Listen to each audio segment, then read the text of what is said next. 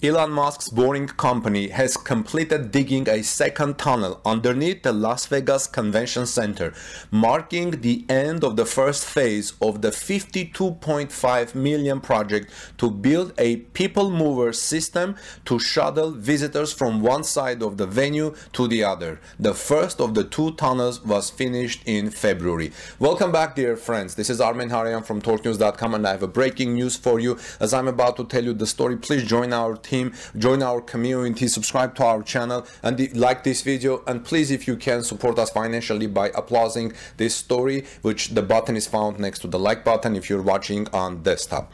So the Boring Company's twin tunnels for its upcoming Las Vegas Convention Center loop have been completed, with the build-out of the people mover system largely unaffected by the outbreak of this virus. The transport tunnels are still expected to be ready for public use in time for the 2021 Consumer Electronics Show, CES.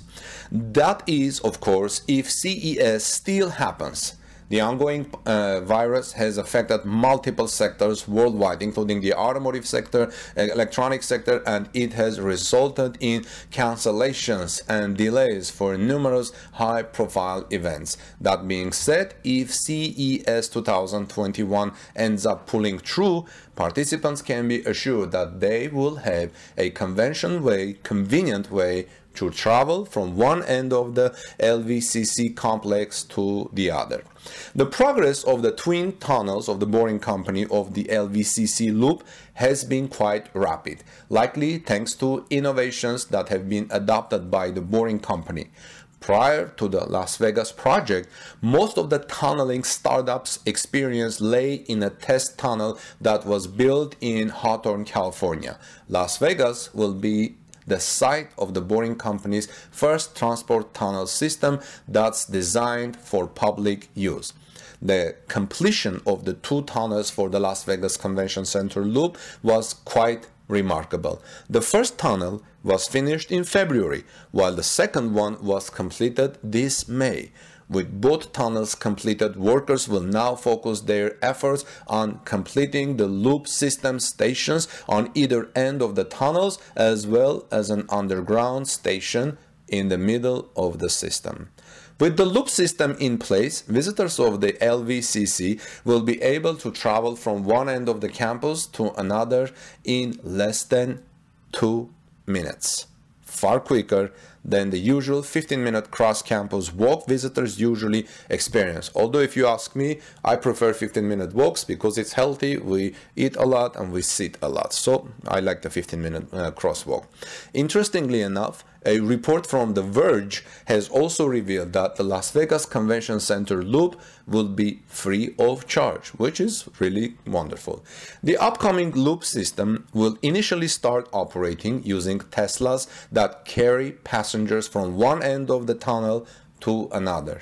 Steve Hill, the CEO and president of the Las Vegas Convention and Visitors Authority, noted that these vehicles would be launched with safety drivers at first, though they will eventually be allowed to operate on their own.